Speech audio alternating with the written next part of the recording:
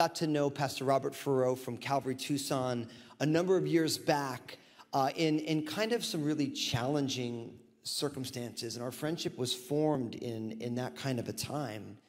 But he's become a super close friend of mine. If you were with us on Wednesday night, I told the story about the pastor's conference there in Tucson where they gave me the passage on circumcision. So you can imagine how that was going to go. But I want to tell you a super fun story about Robert. So one of the, you know how when friendships are forming, certain things happen that really make the friendship. And so I remember, I have dreadlocks in case you guys didn't notice. I remember one day Pastor Robert came on in. He's like, I'm like, man, you look great in a mohawk. That's what I said to him. He's like, well, I'll do it if you'll do it. To which my response was, let's do it right now. Because I figured, me having a mohawk would be kind of normal, but Pastor Robert having a mohawk, that would be epic, you know what I mean? And very quickly, Robert's face got really nervous. He was like, and I'm like, come on, you want to do it? And he got real kind of quiet, and then he ended up having to back out of it, and I've been giving him a hard time for it ever since, right? So it's been super fun. So just trying to imagine Pastor Robert with a mohawk, and you could see why I totally had to do that.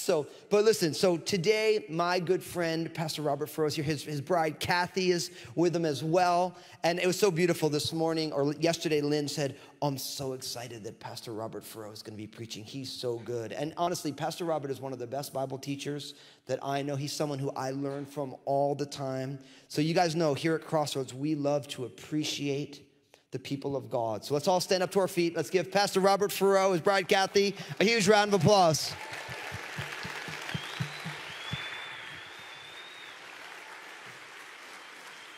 Love you.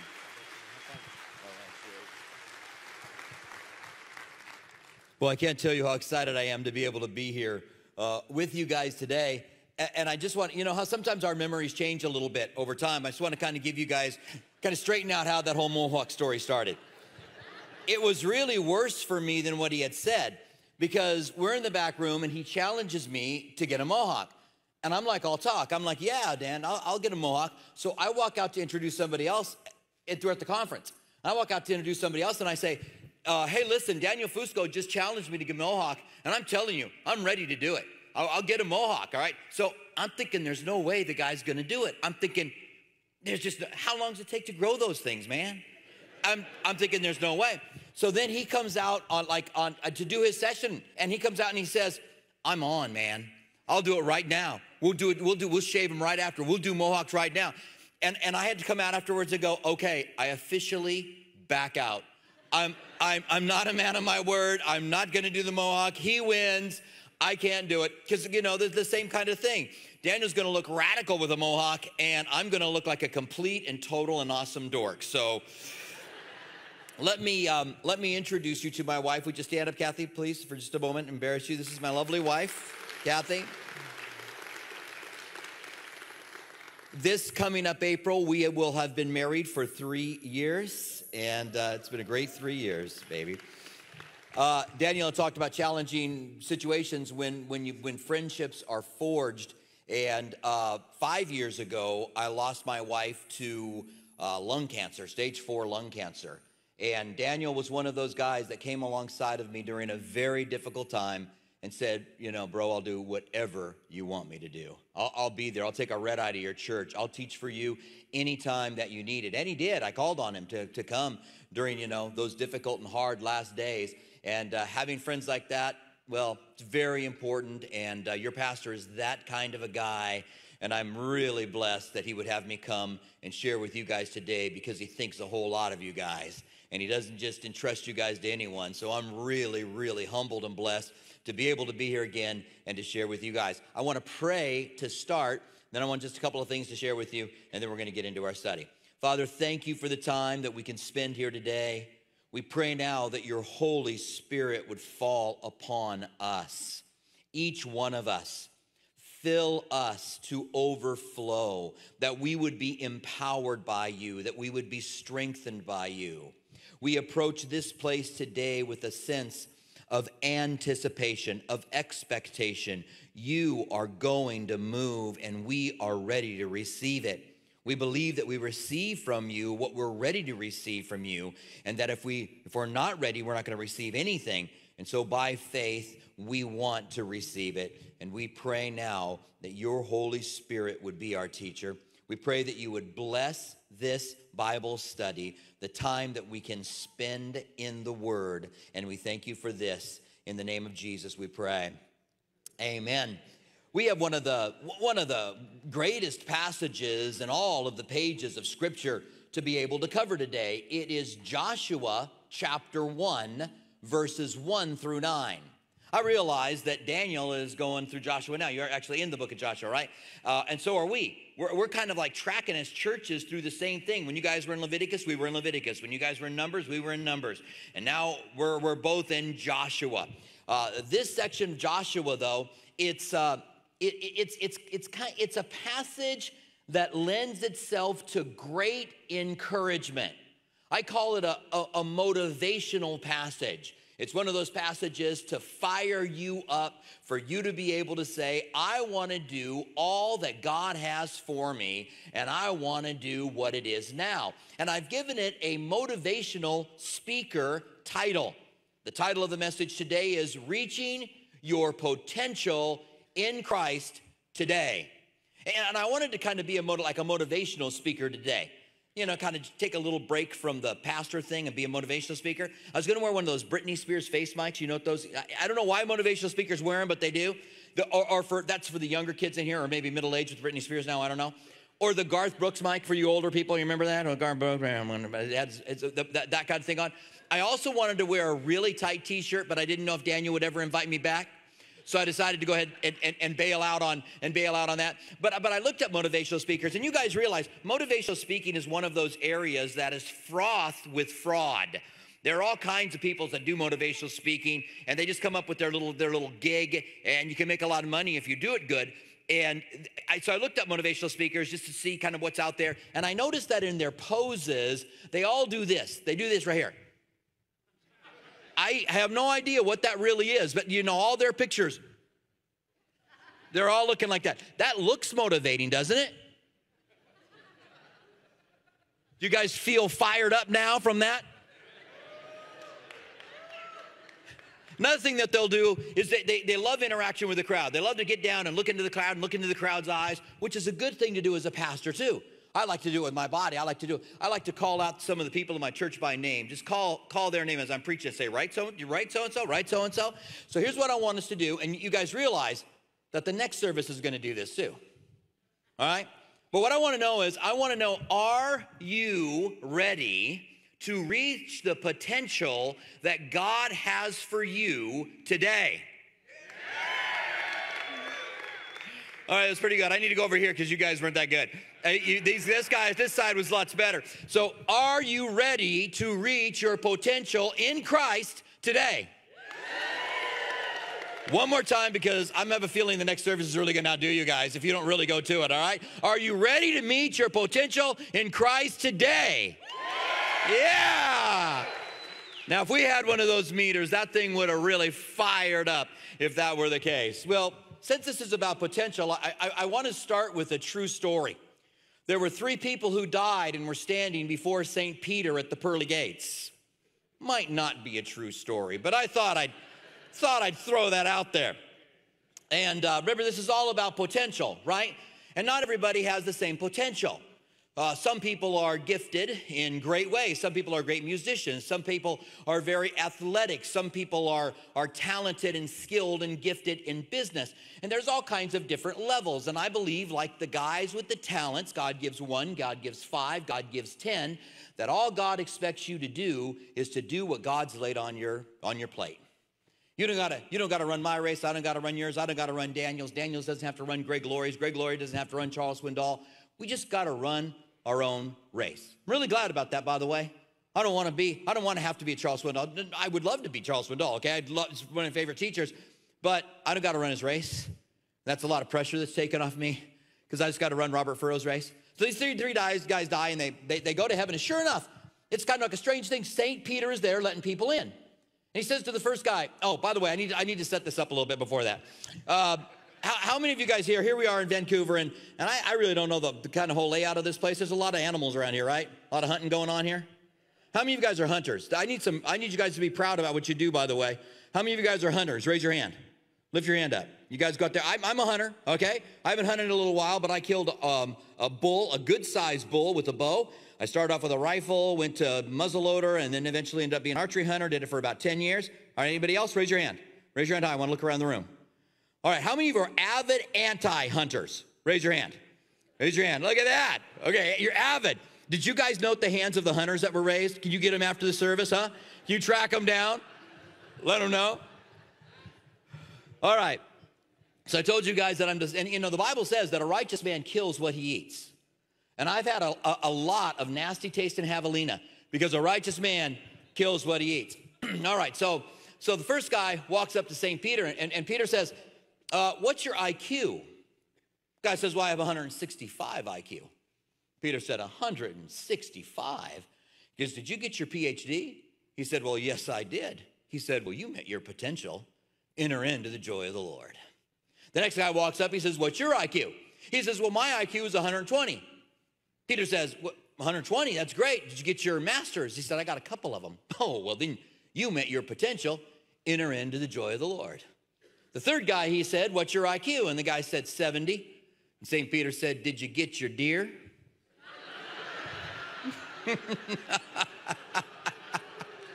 And he said, you met your potential. Enter into the joy of the Lord. Well, the truth is, when we talk about meeting our potential, we talk about doing what God's called us to do. We're just talking about what God has gifted you, empowered you, called you to do. And that's not a lot of heavy lifting. God has created you for what you were called for. God has gifted you for what you've been called for. Do you remember during the Old Testament times, the children of Israel were running around going, the burden of the Lord, the burden of the Lord, the burden of the Lord. You guys know any Christians are always talking about how hard it is? So hard.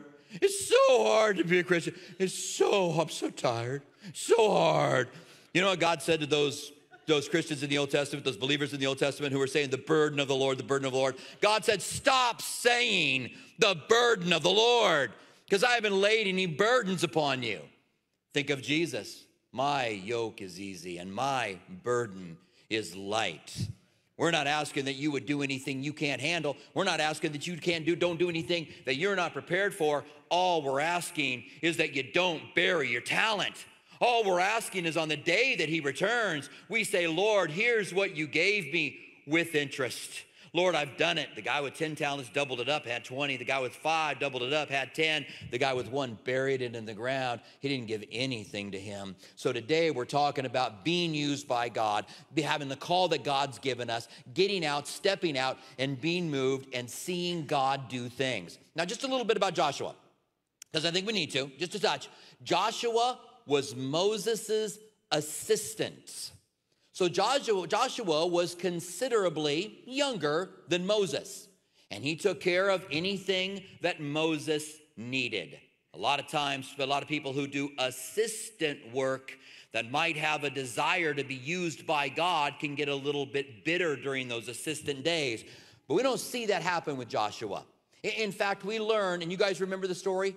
When Joshua was down on the battlefield fighting, I think it's the Amalekites, and there might be the Amorites or the Jebusites or the Girgasites or one of those guys. It's the Amalekites, I believe.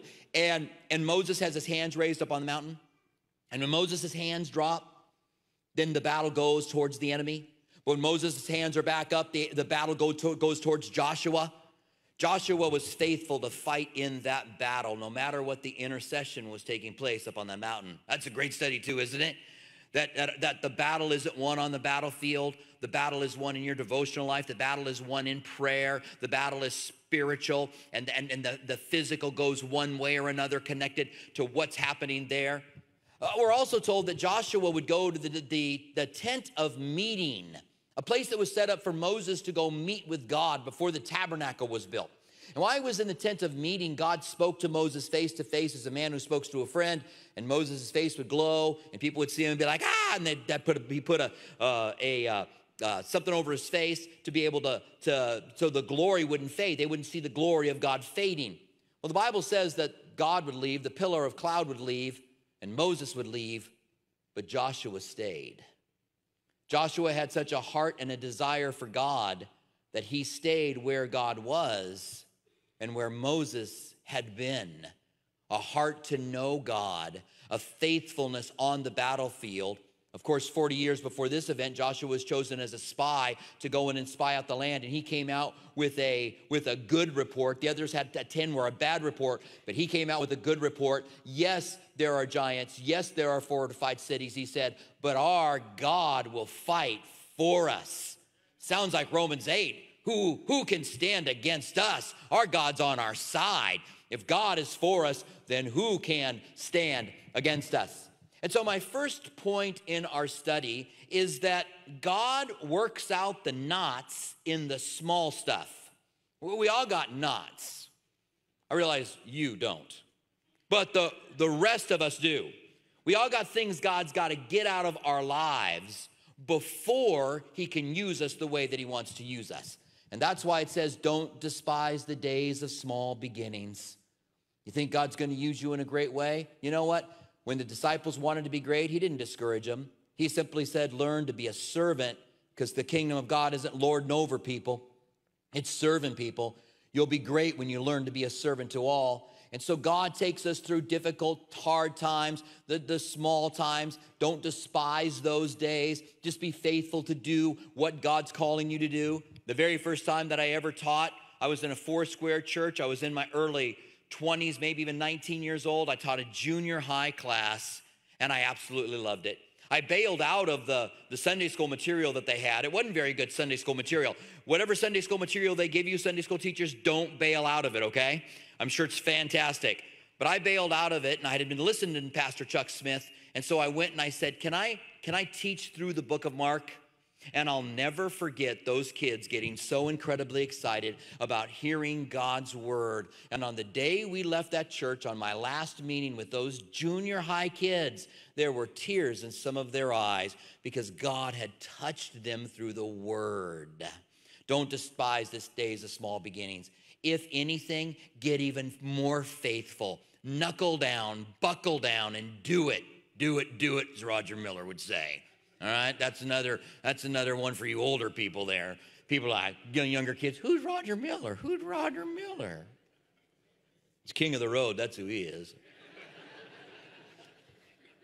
Older people get another chuckle, huh? All right, so our text starts off. It starts off in chapter 1, verse 1. After the death of Moses, the servant of the Lord, it came to pass that the Lord spoke to Joshua, the son of Nun, Moses' assistant, saying, Moses, my servant, is dead. Now, therefore, arise and go over this Jordan, you and all of the people, to the land of which I am giving them. What an incredible moment for them, right? This is the moment they're entering into the promised land. This is an amazing moment. They've been wandering in the wilderness for 40 years. This promise had been given to Abraham when God said to Abraham, look up, Abraham, and look to the north and the south and the east and the west, for all of this land I am giving to you and your descendants. And more importantly, that one who will come from your womb, Abraham, from your womb, one's going to come. One who will come from your seed will bless all nations. The children of Israel, he goes on to say in verse 3, and this is important, every place the sole of your foot will tread upon, I give you, as I said to Moses. What a promise. Every place you put your foot. The potential that they had, and I'm not going to go over the map today because I don't want to take the time to do it, but I just kind of want to tell you a little bit about what's included in the land that he's going to give them. He gives them borders. And the borders goes from the Great Sea, which is the Mediterranean Sea, all the way to the river Euphrates, which includes today Jordan, today Syria, today Iraq, to the edge of Persia, which is Iran.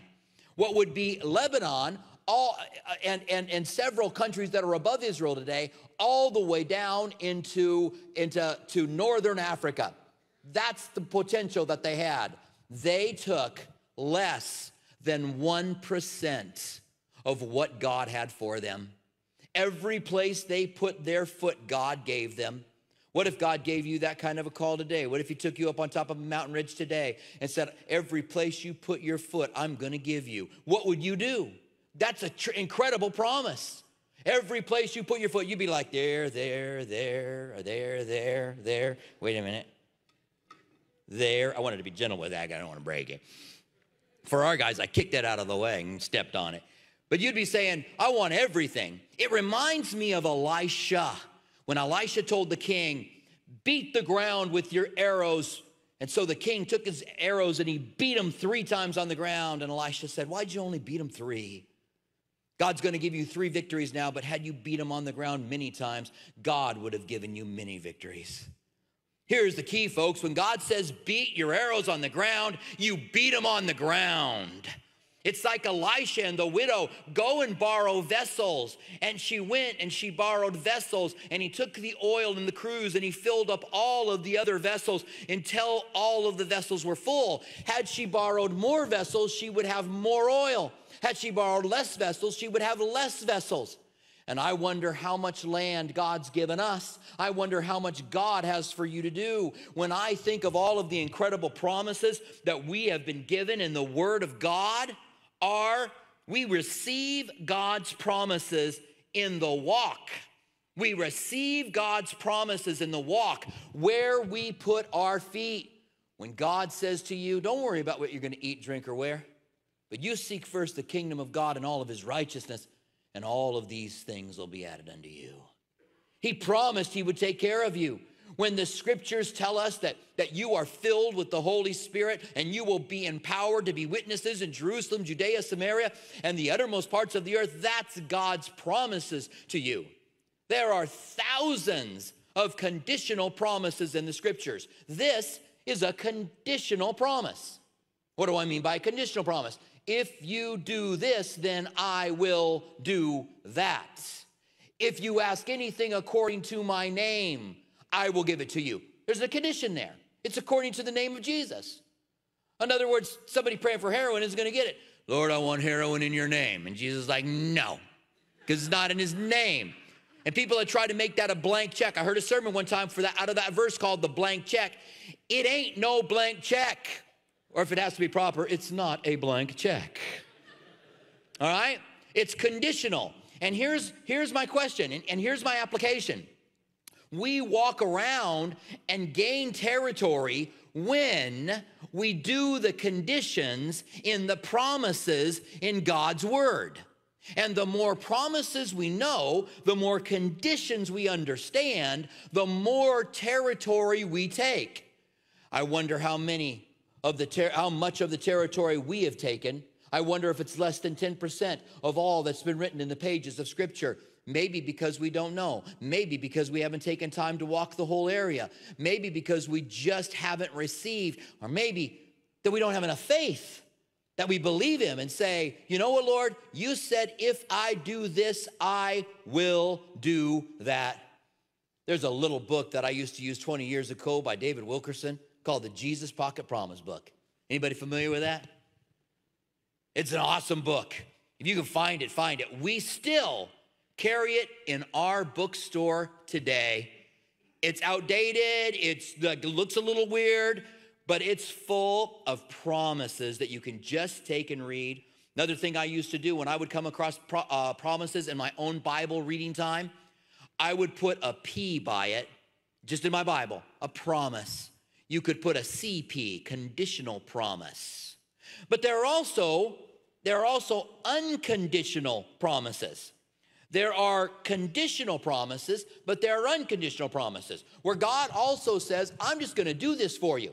So the conditional promise was every place you put your foot, you're going to receive. These people the whole nation of Israel, it became the largest under David, and it kind of started to fall back a little bit under Jeroboam and Rehoboam during that whole time. And so now the second non-conditional promise comes in verse 5, where it says, no man shall be able to stand before you all of the days of your life. As I was with Moses, I will be with you. I will not leave you, nor will I forsake you. Did you note there's no condition? Simply, no man will be able to stand before you all of the days of your life. Everywhere you go, you will be able to defeat your enemies. And when I think of the non-conditional promises of the Bible, those are some of the most exciting promises that God has given us. And they're very similar promises. He said, I am with you wherever you go. No man will be able to stand before you. I'm with you wherever you go. And Jesus said, and lo, I am with you always, even until the end of the age. Why can you run your race? Why can you finish your race? And why can you finish your race good? Because Jesus is with you everywhere. He may have had God say to him this incredible promise, no man is going to be able to stand before you, Joshua. And it might be a misapplication to take that and put it over to us. Well, no one's going to be able to stand in front of us. But we're not Joshua. But Joshua didn't have Romans chapter 8. If God is for you, then who can be against you? Who can take you out of the hand of God? God is on our side. We've been given another great victory, the promise of victory. When Jesus was sitting with Peter in a place called Caesarea Philippi, there's a giant rock outcropping there. And he said to Peter, on this rock, I will build my church. There's some controversy about what rock he'd be going to build it on. I'm going to say the rock of Jesus, he would build his church. On this rock, I'll build my church. But then he said this, two things. I give you the keys to the kingdom. That's like amazing. Some of you guys, your wife won't let you have the keys to the house. And God's given you the keys to the kingdom of God. You have the keys. You can let people in. When people need to know, people need to know how to go to heaven, you can let them in. Every once in a while, I like to make that statement to someone. I like to say, I have the keys to the kingdom. I can let you in. I know how you get there. I can let you in. You have the keys to the kingdom, Jesus said. But then he said this, and the gates of hell will not prevail against you. You know what that is? That's a promise, an unconditional promise. We are the church. And a lot of people like to badmouth the church. We are the church, and the gates of hell will not prevail against us. But the gates of hell are stationary. We're the ones with legs. You don't see gates with little legs chasing after people from the church. Hell's coming after me. And death and hell followed with it. But we charge the church. We charge the gates. We charge the church too. I mean, the church attacks each other. We devour each other. It's a horrible thing. But that's a whole other message. We attack the gates of hell. Before there was Jeremy Camp, there was a guy by the name of Steve Camp. Any of you guys remember Steve Camp? Raise your hand. We're talking back in the 80s now. We're talking back in the late 70s. They aren't related, by the way. But Steve Camp had a song called Run to the Battle. The first line of the song was, some people want to live in the sound of chapel bells, but I want to run a mission a yard from the gate of hell. With everyone you meet, take them the gospel and bear it well. Look around you as you hesitate. Another soul just fell. Let's run to the battle. It was an awesome song. It was an encouraging song to say, look, we're in the battle. Another one of them was, do you have your armor on? You're in the middle of a raging war. We've been training for so long, but have you learned to use a sword? We may not be many, but we serve a mighty Lord. And what are you waiting for? Let's run to the battle. Let's run to the battle. We've been given a promise of victory. We've been given a promise that Satan will not be able to stand in front of us. And our battle isn't over property. Our battle isn't over land. Our battle is over the souls of men and women who are perishing, who their destiny is darkness, who James said, when you turn a sinner from the error of his ways, you're snatching a soul out of hell. And I believe that we change people's destiny by prayer and by preaching the gospel, and that when we realize that we have that call on our lives, no one is going to be able to stand before us. You're going to be effective. You guys have friends, family, coworkers, and acquaintances who don't know Jesus. Love them, pray for them. Some of you guys are great at evangelism. Some of you guys are you're so good at it. Some of you guys, you really struggle. I remember that. I remember being convicted at work. I needed to talk with a guy. And I remember talking to him, and it's like those awkward starts to it, you know? It's kind of like, hey, I'd like to talk to you about Jesus. And, you know, he loves you, he died for you. And it just didn't go well. A few months later, he marched over into my area, tears in his eyes. He said, I just got told by my wife she's divorcing me. I put my hand on him, I prayed for him, and suddenly in the midst of his crisis, God touched his heart. God didn't touch his heart because I was super slick, because I was able to give him every answer he wanted. It was the exact opposite. But he knew I loved him. He knew I cared enough to share the truth with him. And in the midst of that crisis in his life, God was able to step in. We receive the promises of God as we walk them out. We're not, and this is an old Warren Wiersbe quote, all right? I'm not taking this for myself. This is old, and Warren Wiersbe was a great pastor, great book writer, all right? Here's an old Warren Wiersbe quote. We're not fighting for victory. We're not out there going, I hope I win, I hope I win, I hope I win. We're not fighting for victory. We're fighting from victory. We've already won. We're already in the fight. All we got to do is do it. We just got to fight. We just got to get into it. You've already been given a promise of victory. What an incredible promise for Joshua. Just get into battle. No man's going to be able to stand before you. We've already been told that the gates of hell will not prevail against us, and we've been given those kind of promises as well. The next one is in verse 6. Be strong and of good courage, for you shall divide as an inheritance the land which I swore to your fathers and give them. Now I love this, and I think about Joshua. I think, first of all, Joshua was the one who led the army in the battle when Moses was standing up on top of the mountain, and you remember Aaron and Hur had to come alongside of Moses and help him keep his hands up in the air so that the battle could be won. It's pretty courageous to go out in the battlefield and lead men into war. Joshua was the one who came back and go, oh man, this land is everything God said it would be, but there are giants in the land and there are fortified cities, but God will fight with us. You know, Joshua was saying, hey, look, those giants are big, but they're just too big to miss. Just fire at them, you get them. That's my paraphrase on what Joshua said, by the way. But Joshua seems to, and all of those things, to be a strong and a courageous individual. I see Joshua as having great courage. I think it's the book of Numbers, when God is introducing Joshua to everybody, he says, I'm dying, but I want to introduce you to Joshua. And he said to Joshua, be strong and courageous. I wonder if Joshua was like, look, my whole life I've been strong and courageous. Now you're telling me to be strong and courageous. And then God sees him here, and it's his call, it's his anointing. He's being given this job, and God says, be strong and courageous. Joshua's like, is there something I don't know? Because I thought I was a strong guy. I thought I was a courageous guy. But listen, courage is rare, but courage is the willingness to say, I'm going to do what's tough. I'm going to walk into where I may have a cost, and I'm going to be courageous. God's looking for courageous souls, and God's looking for strong souls. You say, well, I'm weak. I'm weak. I just can't do much for God. I don't know. You're strong. You've got the Holy Spirit in you. You're possessed. Not by a devil. You're possessed by the Spirit of the living God.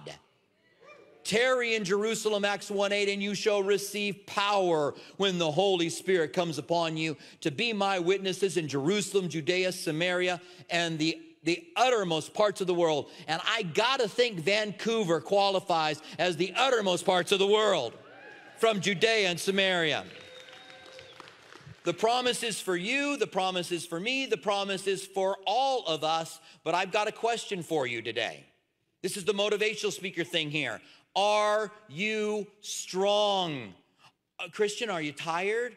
Are you weary? Are you weak? Have you tried things that didn't work and you're just feeling like I'm just weak and hey, step up and be strong. Know that we trust in a God who can do anything that he's called us to do. Look for where you can be involved. Get plugged in. Do it. Start fighting in the battle. Be strong and be courageous. And if you are strong and courageous today, and this is God's word to you, don't be like I think Joshua was. What? I've proven myself over and over again to be strong and courageous. Hey, just take it and be even more strong and be even more courageous. But it doesn't end there. The next thing that he says to him is be strong and very courageous. Look at it here, verse 7. Only be strong and very courageous. He's added a very to the courageous.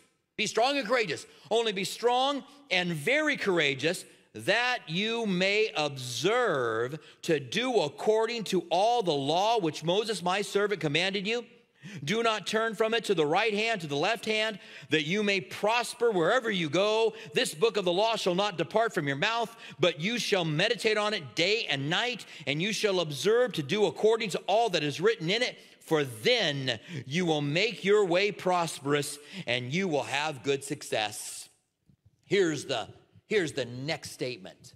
Only be good and be very courageous to do all that is written in the law and all the commandments of God. Are you strong enough to keep God's word? Are you strong enough to do what God says? It's been my experience that faith is rare. It's been my experience that Christians that say, I'm gonna live the word of God, is rare. There are some reasons for that. Part of it is that we've had people, you need to, in order to live this, at least today, and the title of the message is Reaching Your Potential in Christ Today, okay? So if you're gonna live this today, you gotta boil down what the law and the prophets are. You gotta boil it all down. And there are all kinds of people that boil God's word down in a wrong way. They tell us what it is, but in the end, they're evangelical Pharisees. They have a bunch of rules. They have a bunch of lists. They have what you can and cannot do. If you listen to that music, you don't really love God. You do this thing, you better do what I'm telling you ought to do.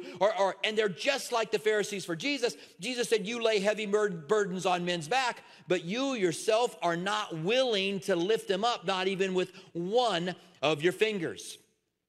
After the service, somebody goes outside and lights up a cigarette. You're driving out of here, and you see the guy light up the cigarette. You go, see that, Martha? I just figure there got to be a lot of Marthas in Vancouver. I don't know. You see that? You see that, Martha? Guy's smoking. Got to be a carnal Christian. Smoking outside of a church. But here's the thing. You have no idea what God has done in that man's life. You have no idea how God has set him free. Maybe God set him free from heroin 2 weeks ago. And to God, the cigarette's nothing. Now, don't get me wrong. I'm not saying, the Bible never says, don't smoke up tobacco leaves and suck them into your lungs. But I don't know that it has to. I'm not saying it's a good thing to do. I'm just saying we've made our rules. We're talking about what spiritual is. And it might be that guy and Martha, his wife, that what they did in judging him was a lack of love, and that what God cared about greater was the fact that they didn't love that guy. That they didn't say, let's look for him in church. Let's go hug him. Let's go get to know him. Let's love him. Let's find out what's going on inside of his life. When you boil down all of the scriptures, what does it say? What does it say in Romans? What does it say in Galatians? It says that in this, all of the law and all of the prophets is fulfilled, that you love your neighbor, that you love God. A lawyer came to Jesus and asked him a question, and this is a question a lawyer would ask. Only a lawyer would ask this. What are the greatest 2 laws? Jesus says the greatest law is this, that you love the Lord your God with all your heart, soul, mind, and strength. The second is like it, that you love your neighbor as yourself. See, it's all boiled down. You don't need to know nothing else. You could be a brand new Christian here today. You could have just met the Lord a few weeks ago, and you know what God has required of you, that you love him and you love people, and then you will never be an evangelical Pharisee.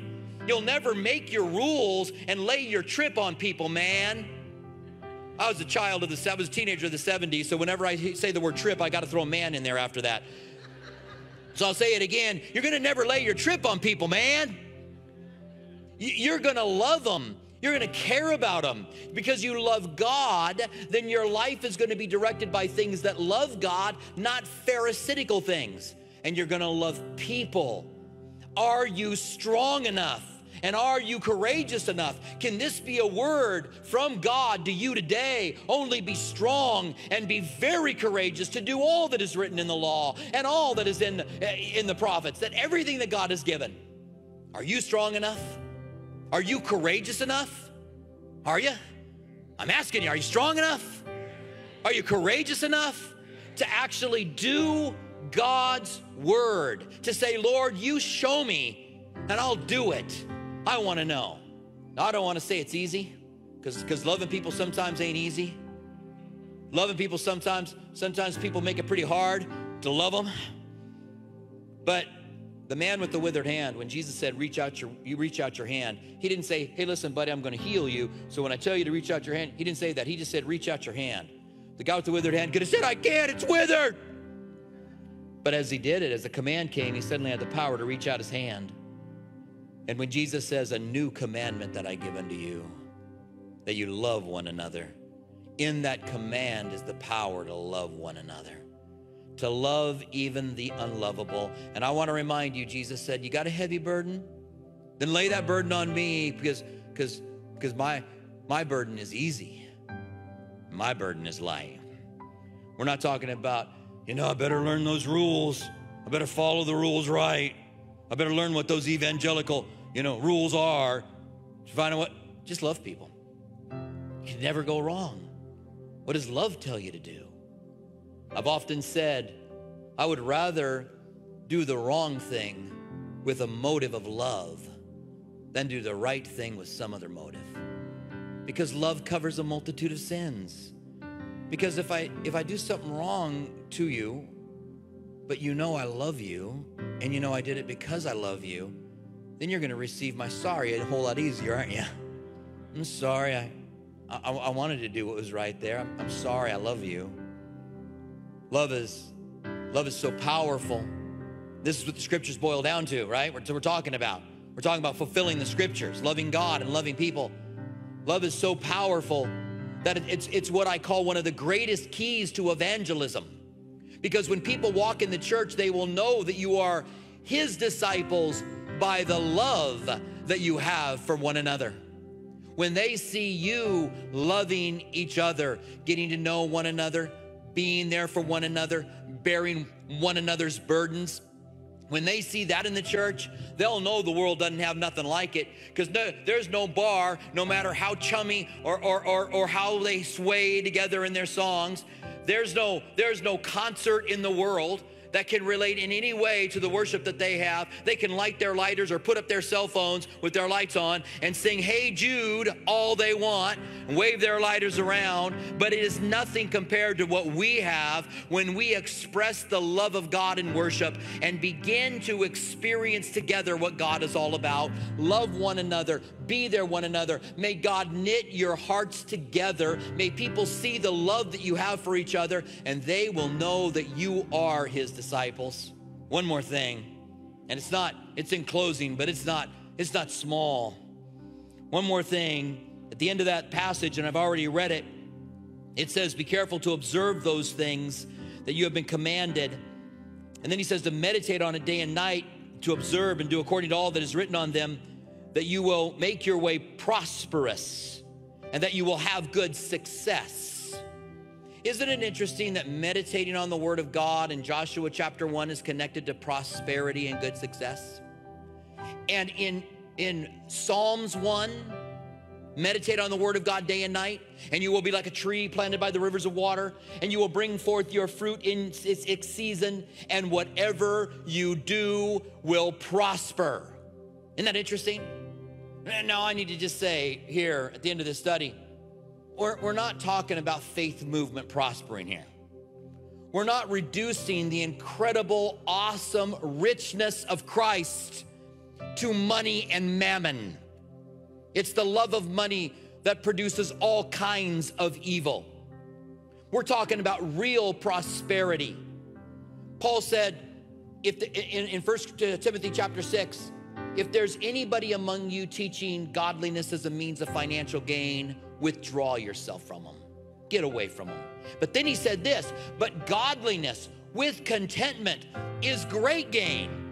When you are content where God's placed you, we're talking about prosperity in your life. We're talking about you being able to fulfill what God's called you to do, prospering in the riches of Christ, in the riches of the kingdom that go on forever and ever. When Paul was taking an offering, he said, I don't want your money. I love that. I don't want your money, I want you, he said. And I want the fruit that will abound to your account.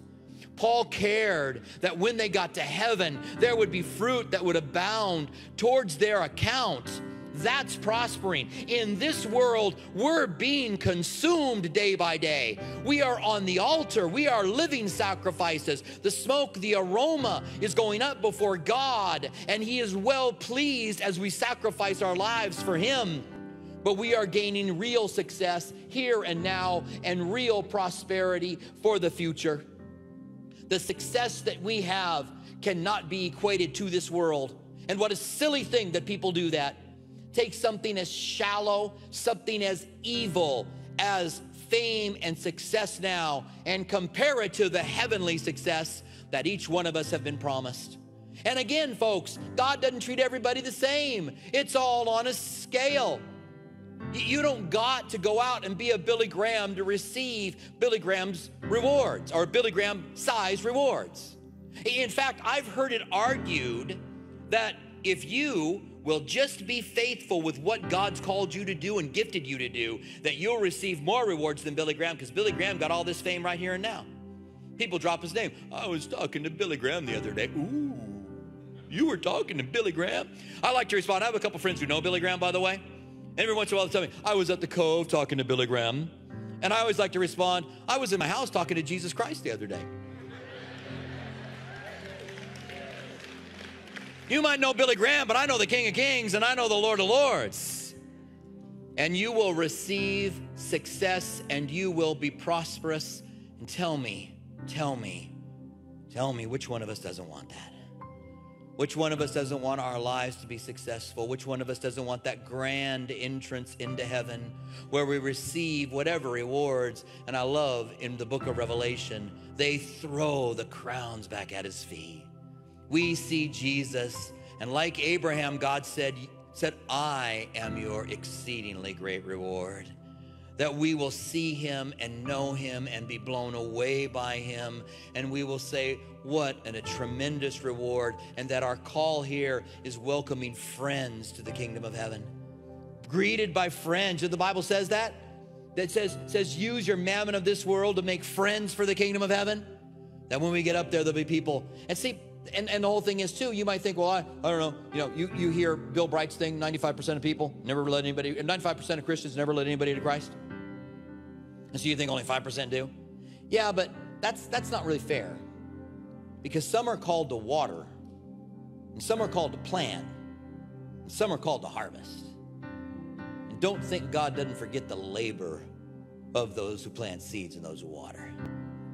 You may spend your whole life sowing seeds and watering and never in the harvest at all. And you, my friend, will reap the rewards.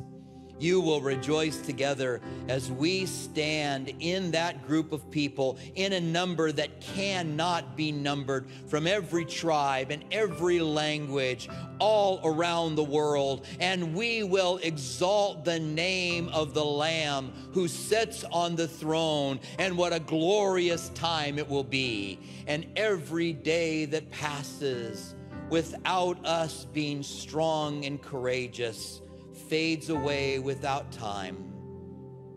I was calculating decades here recently, probably because I'm getting a little older. looking at life like decades. How many more decades do I got? There's only about 4,000 days and 4,000 something days in a decade. It kind of boils it down, doesn't it? Doesn't seem like very many, does it? Decade, long time. How are you going to use those days? I'm not telling you, knuckle down, buckle down, do it. I'm telling you, love God, love people. Take advantage of those days because they're fading away. Redeem the time, Paul said, because it is short. Pray with me, would you? Father, we're so blessed by this passage. We are